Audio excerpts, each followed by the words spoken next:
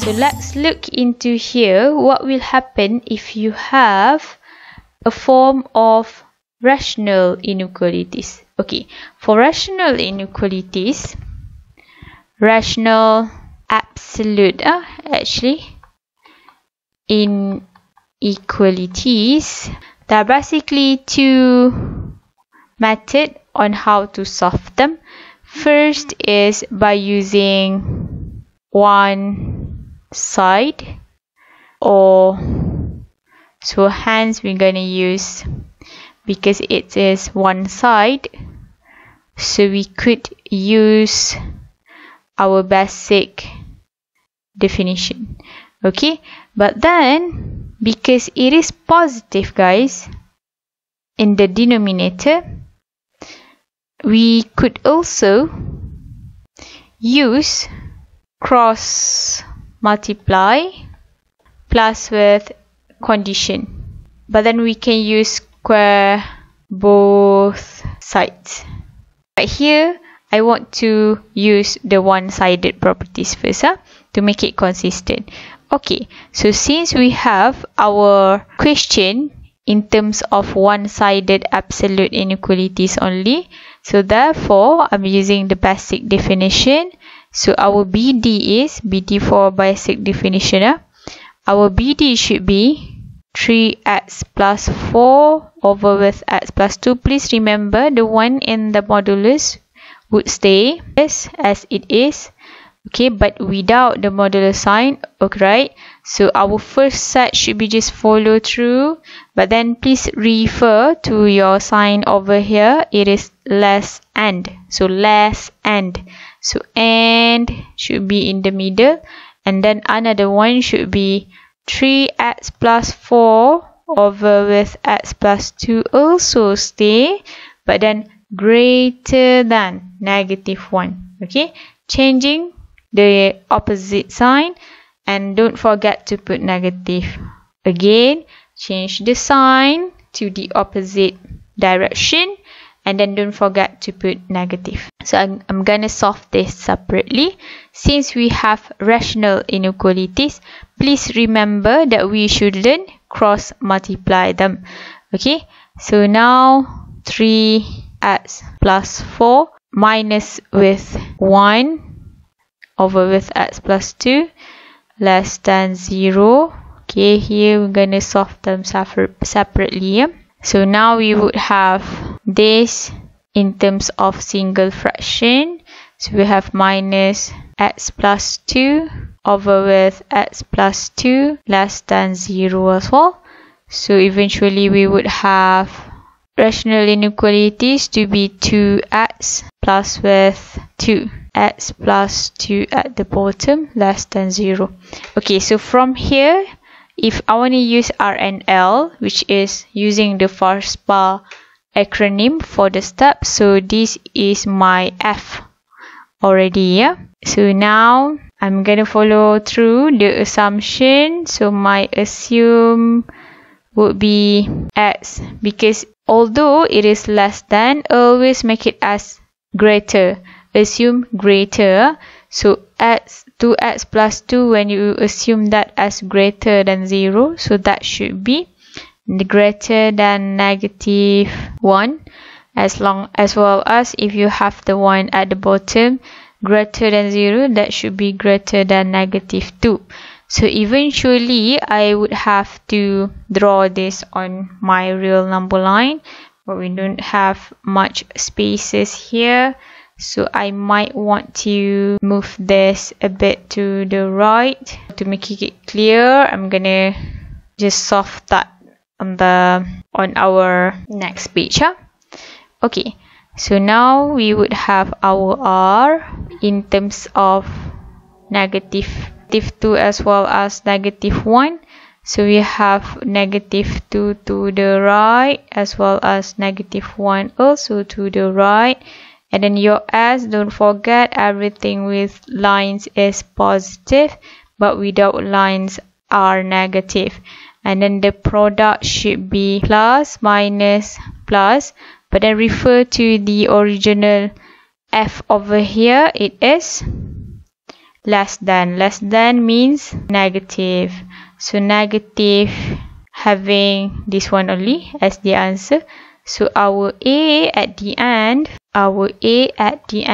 should be in between -2 and -1 only. Okay, so this one is for our first set. What about its end in the middle? What about the other one? It is 3x plus 4 over with x plus 2 but greater than -1. So straight away make it as one single fraction, so that should be plus x plus 2 over with x plus 2, so greater than 0. It will be 4x plus 6 over with x plus 2 greater than 0. So eventually this is my f. What about my A? A is x greater than -3 over 2, as well as I got x greater than -2 from the bottom. And then R will be two set of -2 as well as -3 over 2. So I'm having two intervals there, both to the right, both also to the right. So the one with the lines positive for the S, but the one without lines should be negative.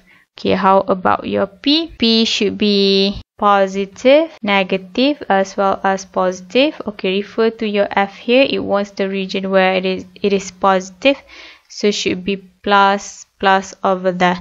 So our S2, our answer would become -infinity up until -2, open bracket both, union with -3 over 2 up until infinity as well. Okay, so basically these are of separate set. So sorry with the messy solutions and everything. Okay, so this is our first set of solution, and then this is our second set of solution. These are not our answers yet up until we have to combine them together. So combine part, we have to combine them using a number line as well, but not with the signs. So we have now -2, -1, -2, -3 over 2. Okay, so list down everything. -2 just once because it occurs twice. Alright, as well as -3 over 2, and then -1. So our first solution is from -2, both open up until -1. Okay, how about our S2? S2 should be -infinity until -2, so to the left, as well as -3 over 2 up until infinity. So we want end as our focus point. So end is where it intersects. So this should be our final answer, the region. So final answer, as in because the question doesn't ask you to express them in terms of specifically in terms of interval form or solution set. So you can just actually express your answer in terms of whichever. Okay, so I'm gonna use interval form. So our answer would be -3 over 2 up until -1. Both are not included. Okay, so till next video, thank you. Okay, so just now I mentioned to you that there is another way on how to solve rational inequalities, which we can actually cross multiply them, but with one condition where you should have to take into account this one. So denominator cannot be equals to 0. So straight away for this, once you have this kind of question, so you know that this gonna be the denominator, right? Okay, but before that, you have to know that by using the properties of absolute value, you can separate them into modulus 3x plus 4 on top, and then modulus x plus 2 at the bottom.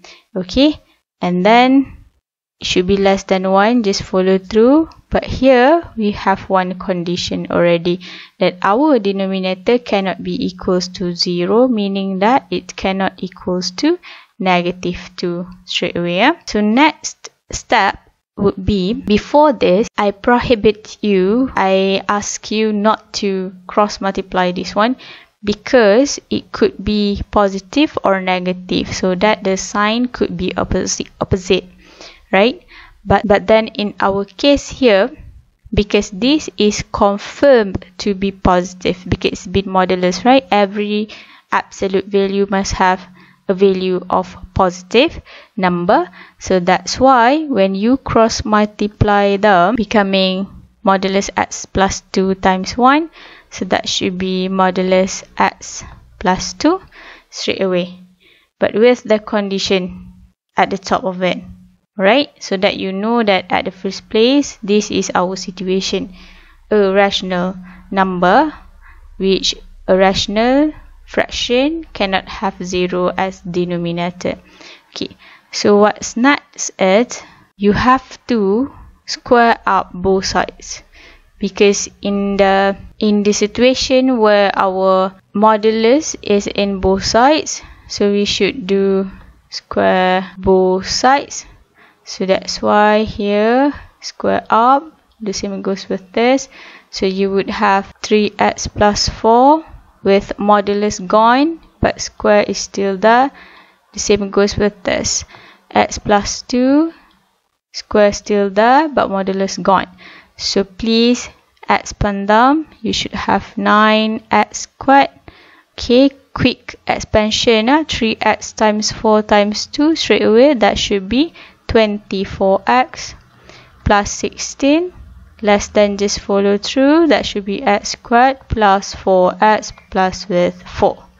Okay, so simplify everything, you would have 8x squared plus with 20x plus with 12 less than 0. So now we should have a quadratic inequalities. So please remember, what should we do with quadratic inequalities? There are 3 methods in solving it, which is by using graph, by using real number line, using the acronym of FASPA, as well as you could use table of sign as well. But now I want to simplify this first, even further. So divides everything with 4, since they have common factor of 4 and then positive number.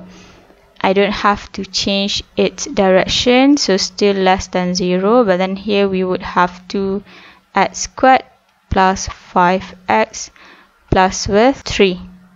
Okay, so now we want to solve this according to our method there, which I opt for RNL using FASPA. Okay, I'm going to use this one. So first I have to factorize it. So I would have 2x plus 3 as well as x plus 1 less than 0. So now I have two factors, which is x equals to -3/2 as well as x equal to -1. And then please assume greater, although it's less than, but always assume greater, so that on the top of the line later on we can put the positive sign. Okay, so now assuming we would have 2x plus 3 greater than 0, so that should be x greater than -3/2, as well as if you have x plus 1 greater than 0, that should be x greater than -1. Okay, so two sets of our intervals here have to be drawn on our real number line. So we would have -3/2 much there, and then -1 is over here. Both are to the right, but with a different stacking there.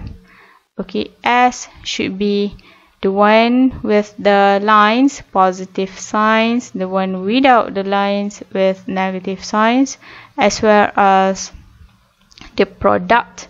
So make sure you times that together already. So that will be plus, minus, plus.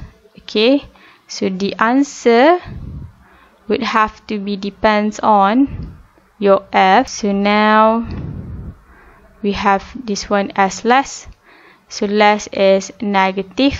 So our final answer, because it doesn't matter if you want to put it in interval or solution set, so I'm gonna use the solution set. So it should be in between. X is such that in between -3/2 as well as -1, and then denote that whether it's included or not, because it's an empty circles here, so it's not included. And then just in case you are forgetting our x equals to, and don't forget to include also x cannot equals to -2. In fact, in between -3/2 and -1, it doesn't include x equals to -2 anyway, right? But then just make it as routine to denote that at the end of here. Okay, so take it back. Alright, so I guess that's our second option on how to solve our rational inequalities instead of you're having the diamond form like this.